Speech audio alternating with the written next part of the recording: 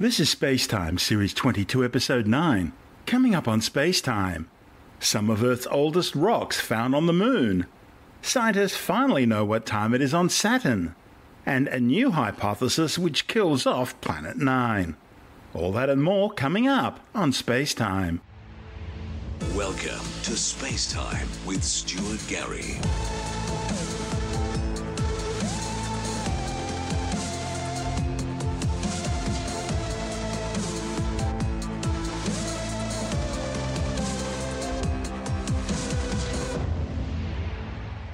Well, it looks like some of the oldest rock samples on Earth have just been discovered, not here on Earth, but amongst lunar rock samples brought back to Earth from the Moon.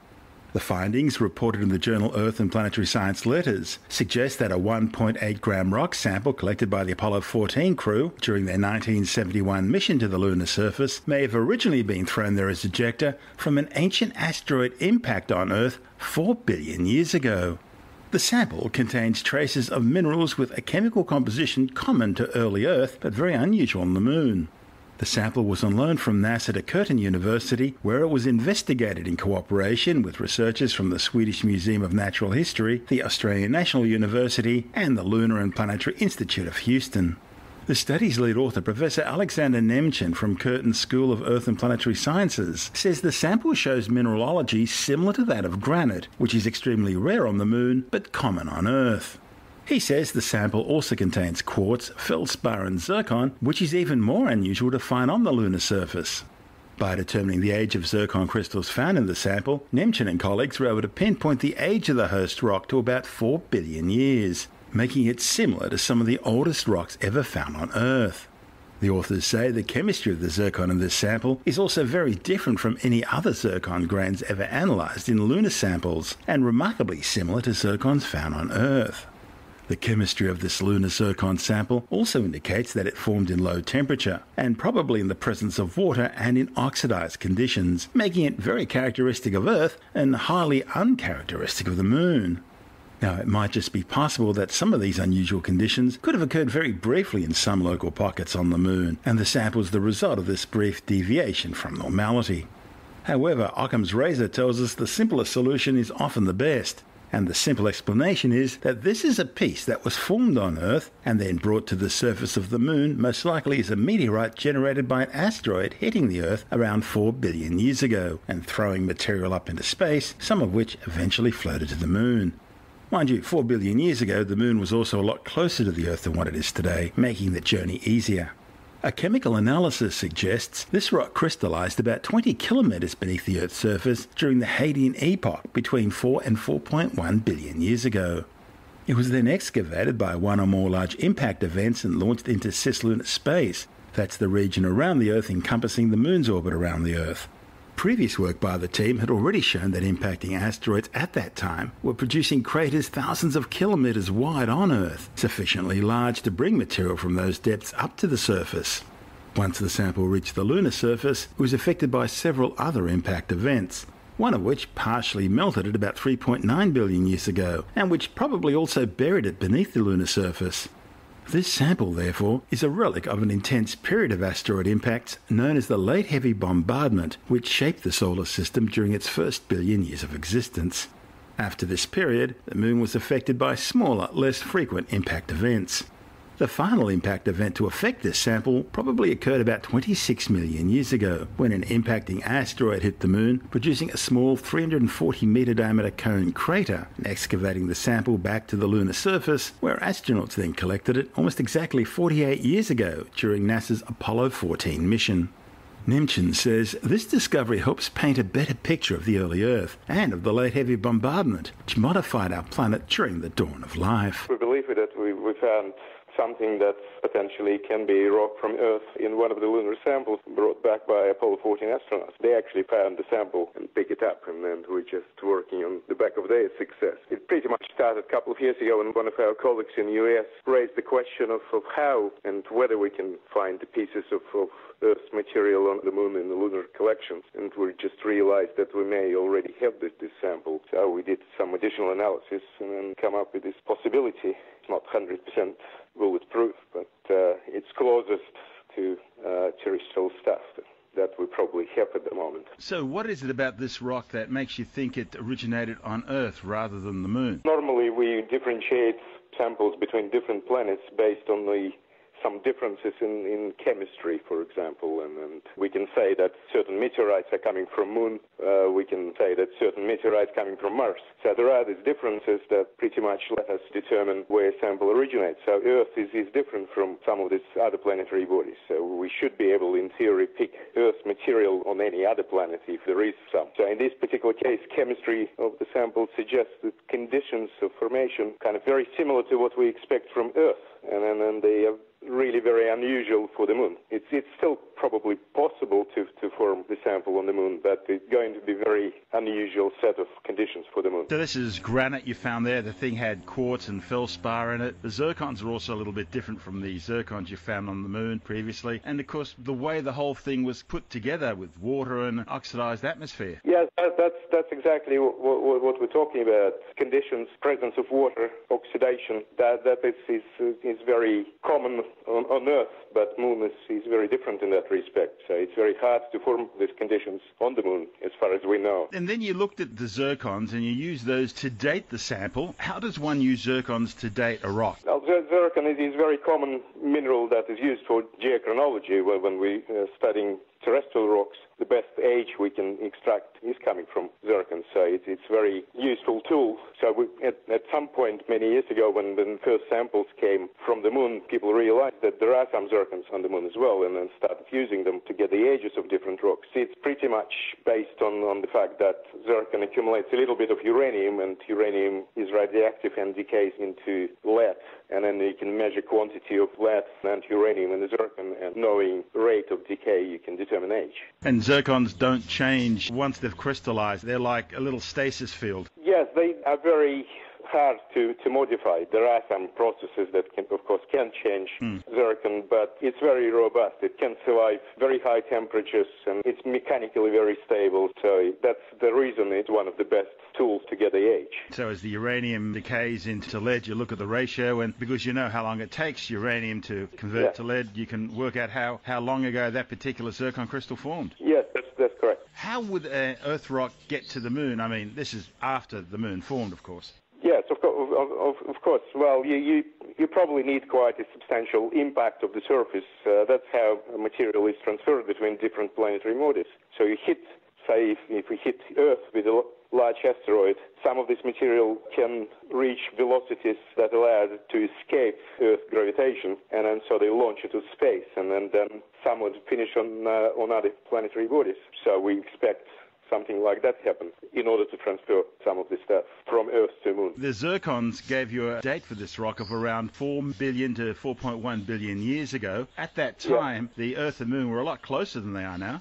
Yes, people estimate that it's probably a third of the current distance at the time of this particular event, at 4 billion years. Other than proving the fact that Earth and Moon swap rocks... Well, first of all, I guess we can look at this sample even further and then try to really understand Earth, if it is really coming from the Earth. And then the good thing about it is it's quite old. And then we don't have a lot of rocks on Earth of that age that survive, because Earth is very active, and then so it constantly destroys whatever it's produced. So going back is very hard in geology. Well, there is a single rock on Earth of that age, which is a cast ice in Canada, nothing older. Now, if we start to search for terrestrial rocks on the Moon, in a way, there is a feeling that we potentially can have a better chance of finding old terrestrial rocks on the Moon than on the Earth itself. So eventually we may have a little collection of the samples, and that would give us a chance to see and understand early history of the Earth. So by going to the Moon, we can find out more about the Earth itself? Yes, potentially, because, well, there are some estimates of amount of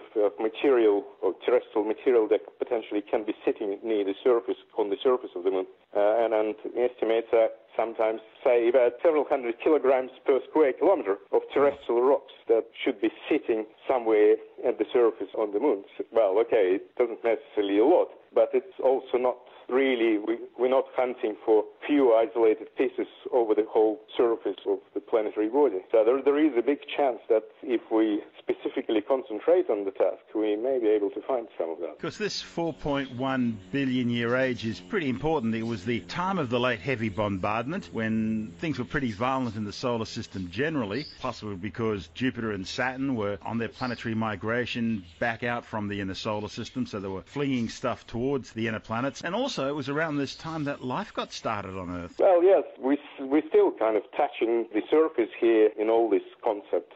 About life, about bombardment history in the solar system, they could be in fact related to some degree in both ways. The people saying that life could be brought to Earth by some of these meteorites, or of course heavy bombardment can result in wiping pieces of life that forming at the same time out. So yes, any really new piece of information, every single piece of rock we find quite often makes a huge difference in our understanding, because they are so rare. It is important to have more of these finds. Another piece in the puzzle. Yes, it's how it all works. We kind of put one piece after another and then gradually start to understand this whole thing a little bit better. The ultimate aim is to try to develop understanding to the level where we can model these things. Everybody seems to be getting carried away about this find of Earth, rock on the Moon. We need to be careful, so we still need to work more in order to kind of prove this idea 100%. What we try to do, why we publish this paper, is to start people thinking about the possibilities, so we all concentrate a little bit on that. We wouldn't even think about that without whatever this question asked by one of our colleagues. So sometimes it's a matter of actually thinking about the problem or possibility, and then you start finding new things. So this is one of the reasons we try to publish this stuff, is to initiate a little bit of discussion in science community. That's Professor Alexander Nemchin from Curtin University's School of Earth and Planetary Sciences. And this is SpaceTime. I'm Stuart Gary.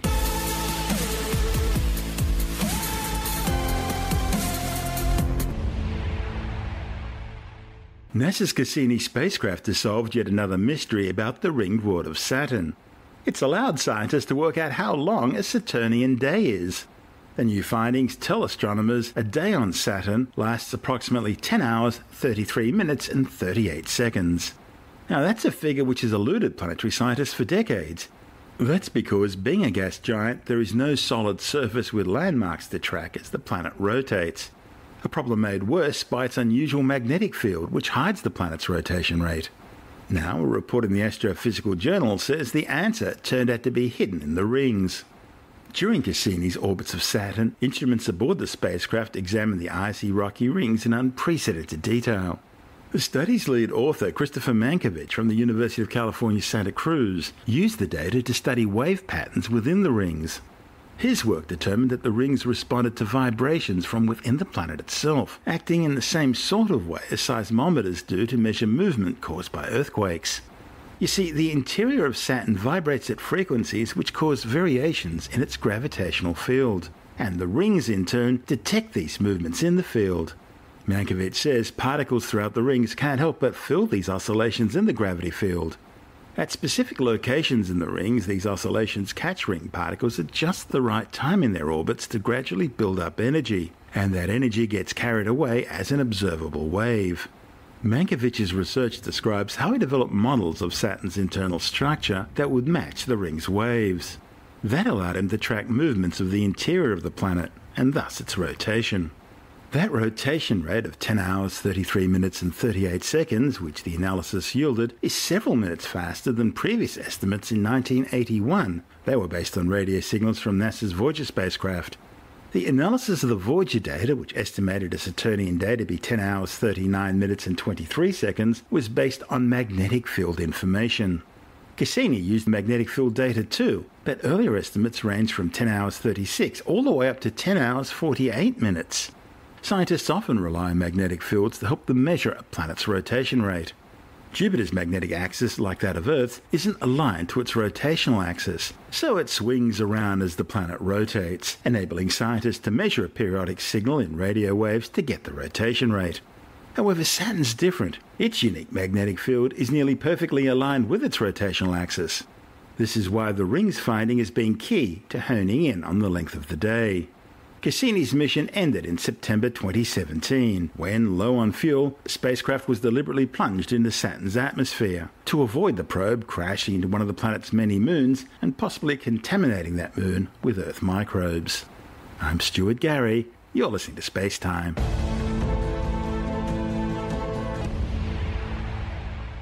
A new study suggests the long-sought-after Planet 9 doesn't exist after all, and that the strange orbits of some of the objects at the furthest reaches of the solar system, thought to be caused by a mysterious ninth planet, could instead be explained by the combined gravitational force of a whole bunch of smaller objects orbiting the Sun out beyond Neptune. This alternative explanation of the so-called Planet 9 hypothesis, which is reported in the Astronomical Journal, proposes a disk made up of small icy bodies with a combined mass as much as 10 times that of Earth. When combined with a simplified model of our solar system, the gravitational forces of this hypothesized disk can account for the unusual orbital architecture exhibited by some objects in the outer reaches of the solar system. While the new theory is not the first to propose the gravitational forces of a massive disk made up of small objects could avoid the need for a ninth planet, it is the first such theory to be able to explain the significant features of the observed orbits while still accounting for the mass and gravity of the other 8 planets in the solar system. Beyond the orbit of Neptune lies the Kuiper Belt, made up of millions of small icy bodies left over from the formation of the solar system. Neptune and the other giant planets influence the objects of the Kuiper Belt and beyond, collectively known as trans-Neptunian objects, which encircle the Sun on nearly circular paths from almost all directions. However, astronomers have discovered some mysterious outliers. Since 2003, around 30 trans-Neptunian objects on highly elliptical orbits have been detected. They stand out from other trans-Neptunian objects by sharing on average the same spatial orientation. Now, this type of clustering can't be explained by our existing 8-planet solar system architecture. Therefore, it's led to some astronomers hypothesizing that the unusual orbits could be the result of the gravitational influence of a yet-to-be-discovered Planet 9. The Planet 9 hypothesis suggests that to account for the unusual orbits of these trans-Neptunian objects, it would have to be another planet, a Planet 9, believed to be about 4 times the size and 10 times the mass of the Earth, lurking somewhere out in the dark distant reaches of the solar system, and shepherding trans-Neptunian objects in the same direction through the combined effect of its gravity and that of the rest of the solar system. One of the study's authors, Antranik Sefelian from Cambridge University, says while the Planet 9 hypothesis is fascinating, if this hypothesized world really does exist, it's so far avoided detection. Sefelian and colleagues wanted to see if there could be another, less dramatic and perhaps more natural cause for the unusual orbits seen in some trans-Neptunian objects. Rather than allowing for a ninth planet and then worrying about its formation and unusual orbit, why not simply account for the gravity of small objects constituting a disk out beyond Neptune and see what happens? So, the authors modelled the full spatial dynamics of trans-Neptunian objects, with the combined action of the giant outer planets and a massive extended disk out beyond Neptune.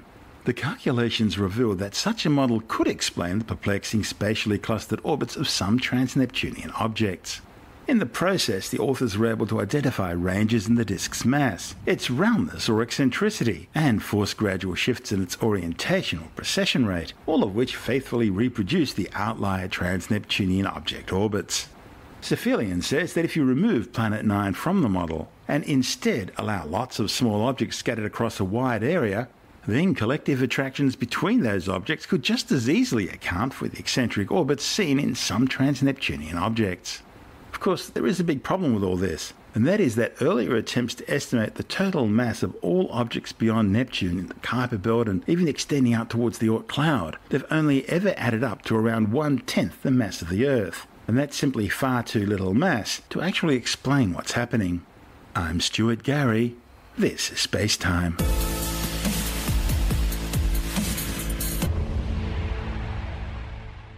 Now, while we're visiting the outer edge of the solar system, astronomers are ecstatic over the data coming back from NASA's New Horizons spacecraft following its encounter with the distant Kuiper Belt world of 2014 MU-69 Ultima Thule.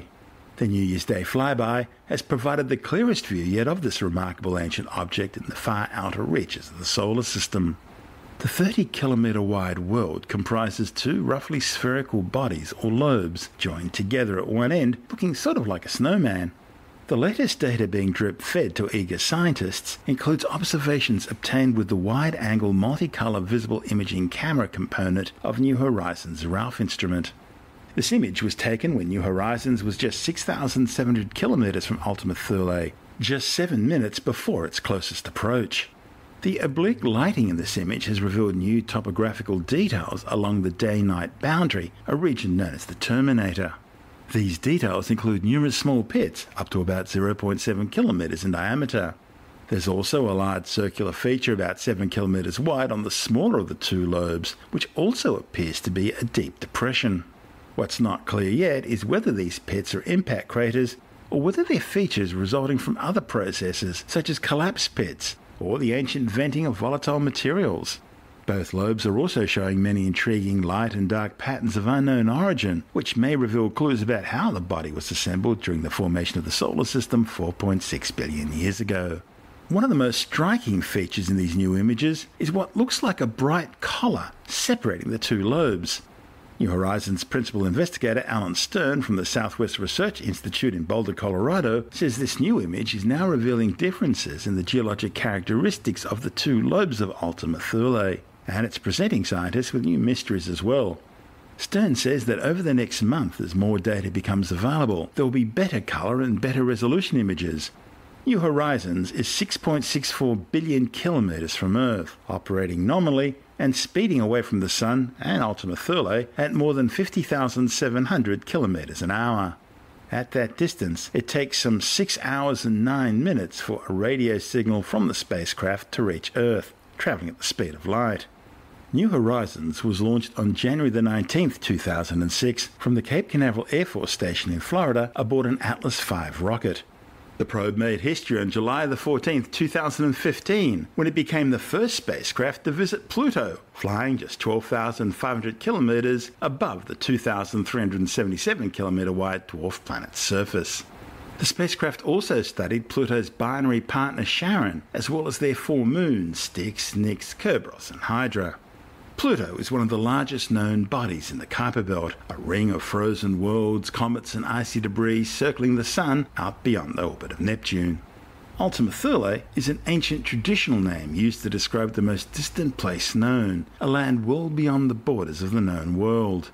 In ancient Greek and Roman times, Ultima Thule was the place most furthest north, now thought to be a reference to either Iceland or Greenland, although both the Orkney and Shetland Islands were also referred to as Ultima Thule during medieval times. You're listening to SpaceTime. I'm Stuart Gary.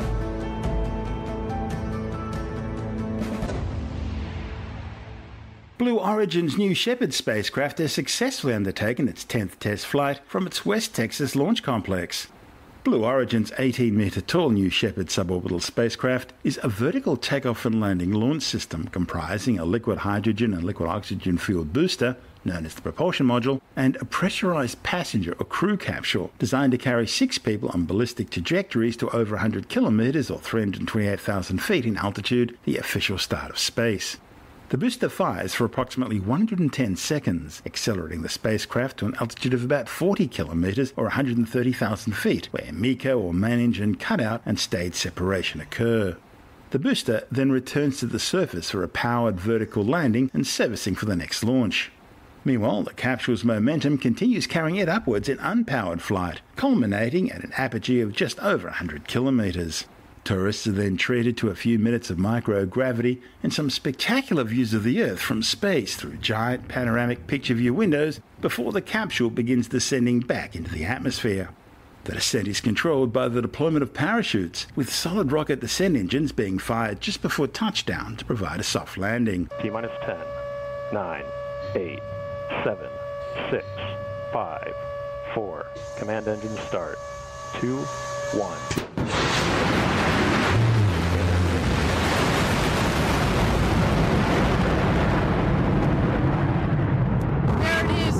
Has cleared the tower on her way to space for the 10th time. Approaching max Q, maximum dynamic pressure on the rocket. Max Q confirmed. She continues to punch her way to space. A beautiful burn on that BE-3 engine. Our next highlight is going to be main engine cutoff. But at this point, our New Shepard payloads, they're starting to feel those Gs. They're going to come on gradually. We're going to max at about 3 Gs on ascent. And then, maybe counterintuitive to some, the max Gs that the payloads are going to feel are about 5, just momentarily as the capsule comes in back into the atmosphere. All right, main engine cutoff is confirmed. While the speed is declining, the rocket and the capsule are continuing its ascent to space. We're coming up shortly on separation. That is when the capsule is going to separate from the booster. There it is. Separation is confirmed. At this point, if you were an astronaut on board, this is when you're going to start to feel that weightlessness. We're going to let you unbuckle. I know I'd be doing my somersaults in there before taking in those spectacular views out of the world's largest windows that have ever been to space. 300,000 feet. Those payloads now are getting their nice, clean micro Gs. We have crossed the 350,000 foot mark, which is what we were aiming for. Wow, almost right on the nose. 350,775 feet, 1,000 feet. That is absolutely incredible. That is exactly what we were targeting. All right, both craft are heading back home. The booster is gaining speed. The booster is actually going to beat the capsule back to her landing pad, which is just 2 miles north of where it's taken off from. The capsule is about to hit atmospheric pierce point. That's when it comes back in through the atmosphere. At that point, it's going to have some good air pressure to be able to push against for those control systems to work with. Now we've got the wedge fins that have deployed. So those are the fins at the top of the rocket that are housed in the ring fin. They keep the rocket stable. They work with the ring fin itself, which centralizes the air pressure that flows through the ring fin, keeps it nice and upright, just aerodynamically. Of course, it works in concert with the aft fins. This 10th mission of the New Shepard test program, everything looking nominal in flight so far. We hit an apogee of 350,000 feet. Next year, we're looking for the drag brakes to deploy. There we go. Drag brakes deployed. That is cutting the speed. I can see New Shepard right over my shoulder. She is coming in. Boom! There we go. Solid. That motor just came in nicely. And touchdown. Welcome home, New Shepard. Wow. Absolutely spectacular flight. That is the 4th mission to space and back for that rocket. That, everybody, is a reusable rocket. The show is not over. We're going to wait for the crew capsule to come home. No crew in it today. We've got 8 NASA payloads that have just had 3 to 4 minutes of some really clean micro Gs. But if you were an astronaut, can you imagine the views out of those windows after getting your own time to float in space? There go the drogues.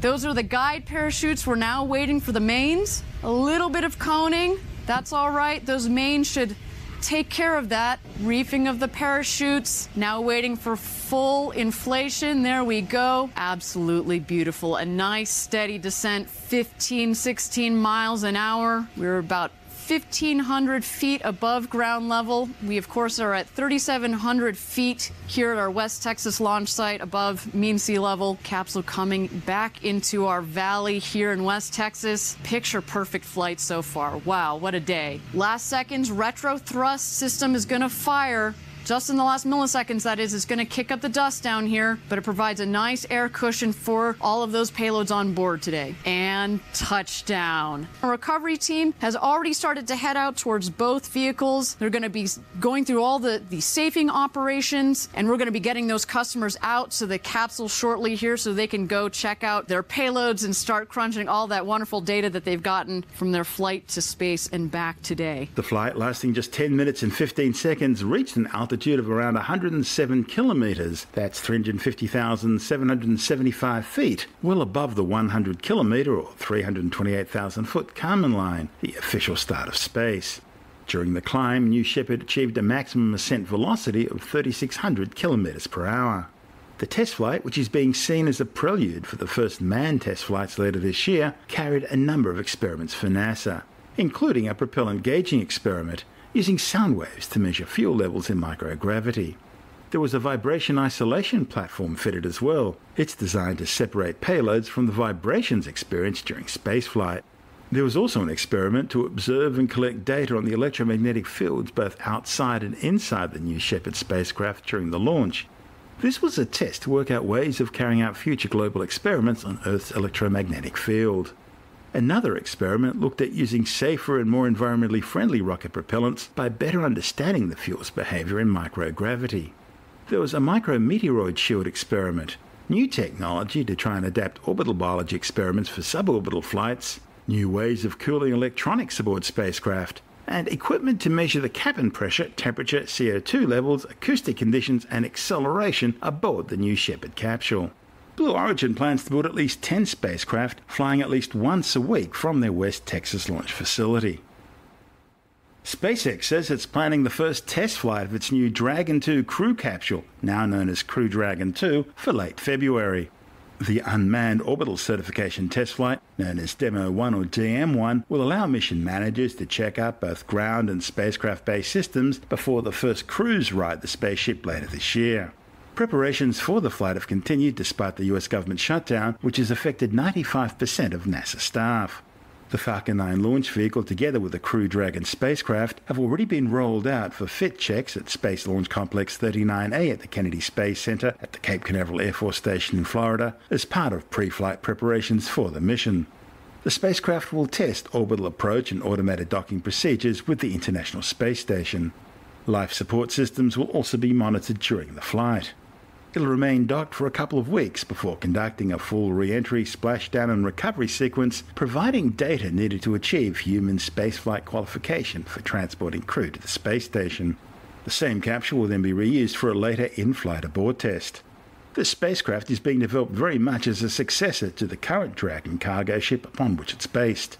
The new Dragon will be designed to remain docked to the space station for up to 210 days. One of the biggest additions to the new capsule will be the 8 Super Draco hypergolic liquid-fueled side-mounted rocket engines. These are mounted in 4 twin pods, and they'll be used as the launch escape system as well as for orbital maneuvers. They were also originally designed for propulsive landings, although that's been put on the back burner for now in favour of the continued practice of parachute splashdowns at sea. Following February's test flight, a manned test flight, also to the International Space Station, is slated for around the middle of the year, with the spacecraft officially beginning crew transfer operations to the space station probably around December.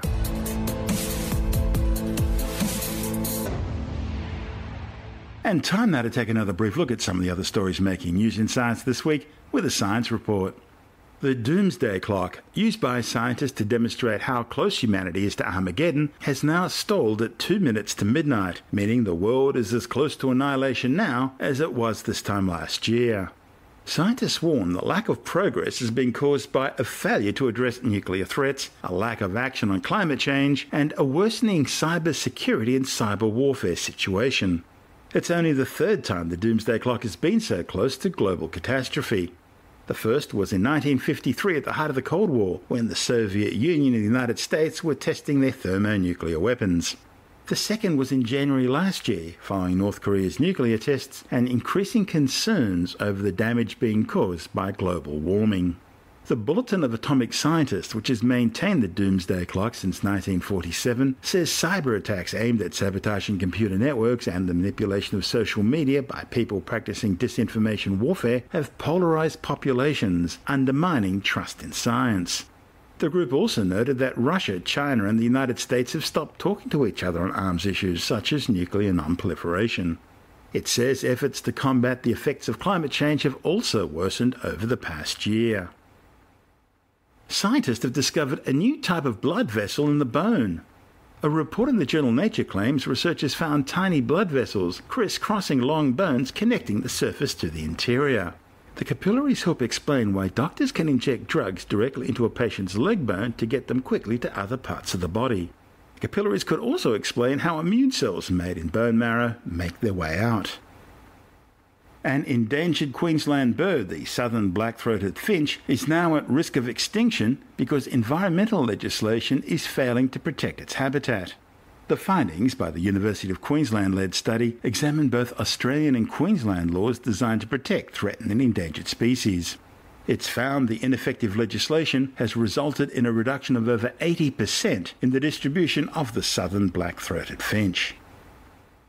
A new study has found that forest soils need several decades to recover from bushfires and logging. That's much longer than previously thought. Scientists with the Australian National University found that forest soils took up to 80 years following a bushfire and at least 30 years after logging to recover from these events.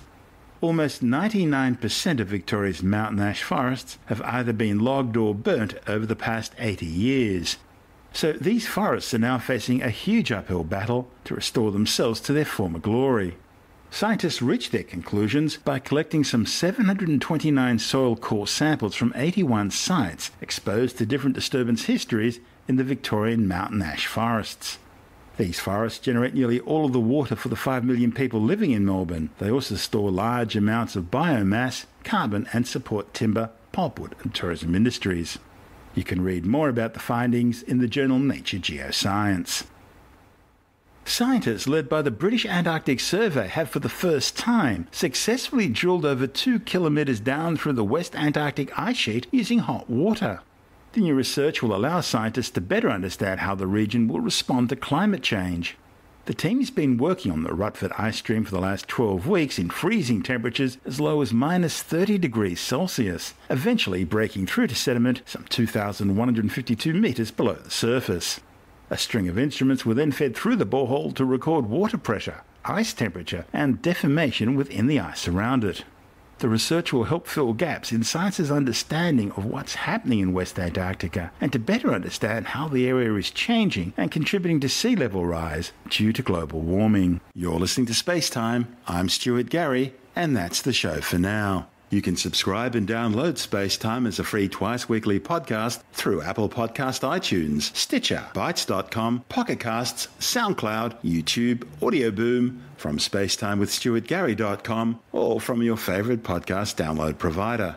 SpaceTime's also broadcast coast to coast across the United States on Science 360 Radio by the National Science Foundation in Washington, D.C., and available around the world on TuneIn Radio. If you want more SpaceTime, check out our blog where you'll find all the stuff we couldn't fit in the show, as well as loads of images, news stories, videos, and things on the web I find interesting or amusing. Just go to spacetimewithstuartgary.tumblr.com. That's all one word and in lowercase, and that's Tumblr without the E. You can also follow us on Twitter through @StuartGary, at SpaceTime with Stuart Gary on Instagram, and on Facebook, just go to www.facebook.com/SpaceTime with Stuart Gary. SpaceTime is brought to you in collaboration with Australian Sky and Telescope magazine, your window on the universe. You've been listening to SpaceTime with Stuart Gary. This has been another quality podcast production from Bytes.com.